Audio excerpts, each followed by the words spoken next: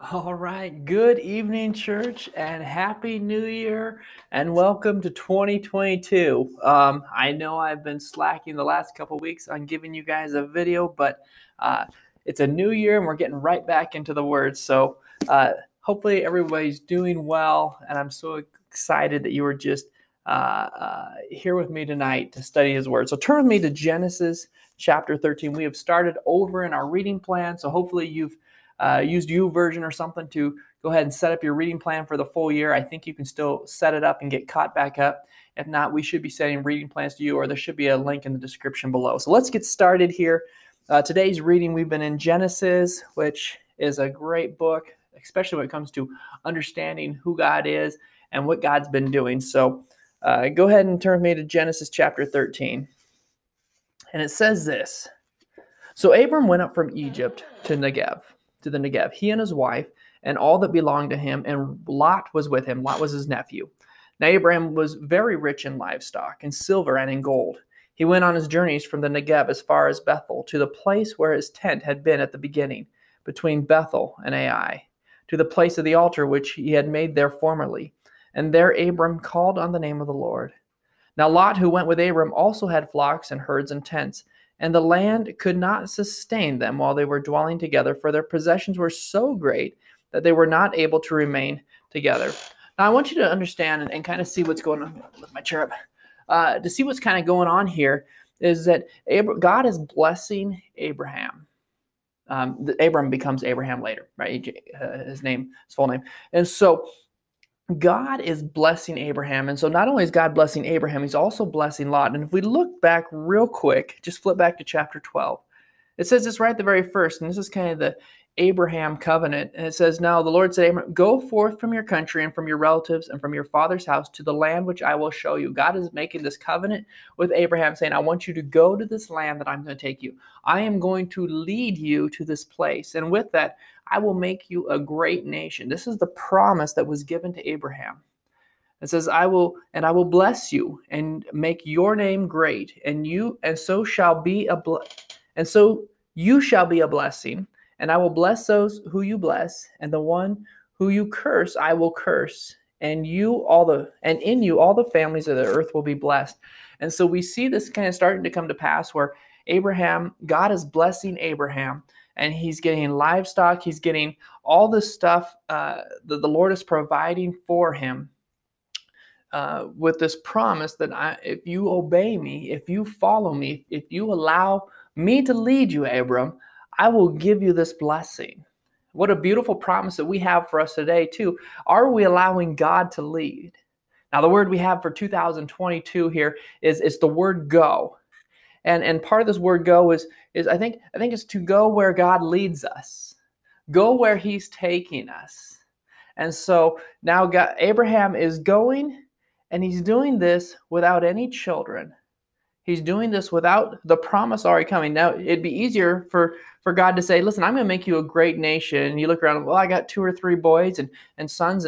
Well, okay, thank you, Jesus. But how many times has God given you a promise and you don't have a solution yet? God says, hey, I want to bless you, but you have to still wait until God provides the blessing. I have 2 sons. If God said, listen, I'm going to bless you, make you a great nation, and your kids are going to have lots of kids and grandkids, and I'm going to use you, I'd say, okay, that's possible. But Abraham's doing all this in faith, and he gets the faith that Abraham has is unprecedented. So the question is, where is your faith? How strong is your faith when God calls you to go? When God calls you to move on? When God says, I got this plan for you? Or do we kind of get stuck waiting? Well, I kind of want to see what's going to happen first before I take that step. And so here's what happens in verse 6. It says that their possessions were so great they were not able to remain together, and there were strife between the herdsmen of Abram's livestock and the herdsmen of Lot's livestock. Now the Canaanite and the Perizzite were dwelling there and then in the land. And so here we have, hey, nephew, God's blessing both of us. He's blessing everything that's going on, both of our hands, and the Lord's providing in miraculous ways. But we've gotten too big. Our servants are beginning to fight with one another.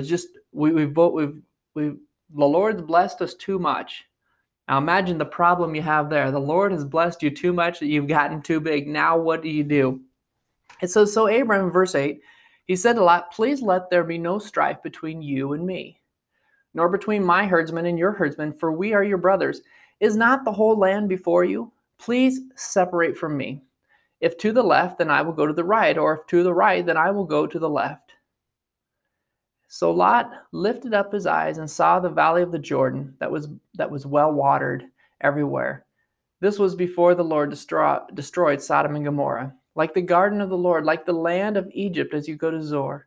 So Lot chose for himself all the valley of the Jordan, and Lot journeyed eastward. Thus they separated from each other. I think about this decision that gets made and how Lot looks and says, what would be best for me? Lot really made a selfish decision kind of based. Now, Abraham said, listen, you pick one way and you go that way and I'll go the other way. If you go this direction, I'll go that way. And however you want to do it, that's fine. But Lot made a decision based on what his eyes saw. Sodom and Gomorrah was a horrible place that did horrible things. But Lot didn't look at that. He looked at, you know what, this beautiful, lush green land, it seems and it appears perfect. It seems like the logical choice. I'm going to take that. And I think that mindset can really get us in trouble when we just make our decisions and our choices based off what appears to be right or what seems to be right or what looks logically like the best choice. And I would challenge you today to, before you make decisions based on what appears to be the right choice, to spend some time asking God, what do you want? Which direction do you want me to go? Because so many times, just because it's the easiest choice doesn't make it the right choice. Or just because it's the simplest, easiest solution doesn't make it the right solution. And so it may be, but before you just jump right in there and go through something, pray and seek the Lord on the matter. God, where do you want me to go? If we could ask ourselves that question every time we made decisions, God, what is it you want me to do? And this is really what he's saying. He says, I want you to go. I'm going to make you a great nation. And Abraham says, well, if you go that way, then I will go this way, because I will go wherever the Lord wants me to go. And that has to be our heart. So he goes on here.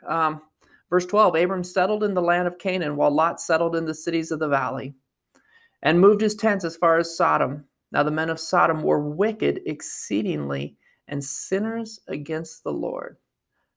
I think about the compromises Lot had to make to settle in the valley. His thought was, man, of course, my flocks will flourish. My children, my grandchildren, they'll have the most beautiful place around. But he compromised living next to a very sinful nation, a very sinful city. What have you allowed to remain in your life or live next to you that is ungodly? Because if there's something, if you've made compromise to allow that sin or sinful thing, how can we expect God to bless us? How can we expect God to... God says, listen, you go where I call you to go, and I'll do the rest. Not you try to figure it out and then ask for me to bail you out. I just want you to catch the difference there. Verse 14 says this, the Lord said to Abram, after Lot had separated from him, now lift up your eyes and look from the place where you are, northward and southward and eastward and westward. For all the land which you see, I will give it to you and your descendants forever. And I wonder what Abraham said when he's probably looking at the two and saying, all right, well, you pick and I'll take whatever's left. And he's like, oh my goodness, but look at how much nicer it is down there. And as he heads up, God says, listen, I want you to look all around you. See everything you see? Yeah, this is all going to be yours one day. Your descendants will have all of this one day. I will make your descendants as the dust of the earth, so that if anyone can number the dust of the earth, then your descendants can also be numbered. And can you imagine picking up a handful of rocks or dust or dirt from your hand?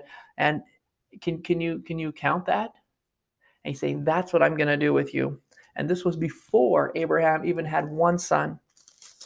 Arise, verse 17 says, walk about the land through its length and breadth, for I will give it to you. Then Abraham moved his tent and came and dwelt by the oaks of Mamre, which are in Hebron, and there he built an altar to the Lord. There's a few things that I just want to close with some of this. God gave Abraham a promise.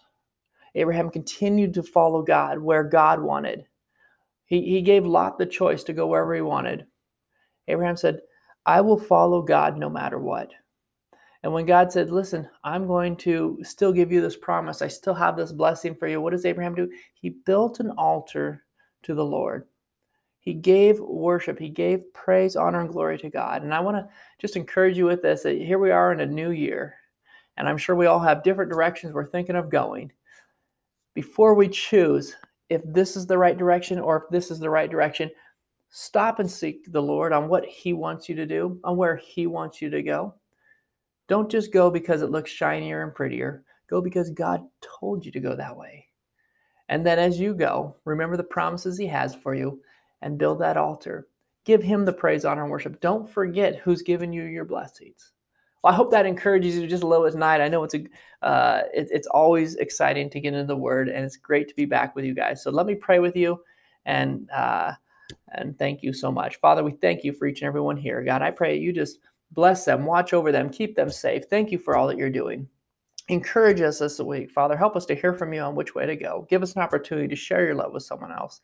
Lord, we thank you for 2022. Use us where we are. In Jesus' name, amen. God bless. Have a great week, and I hope to see you all on Sunday. Talk to you later. Bye.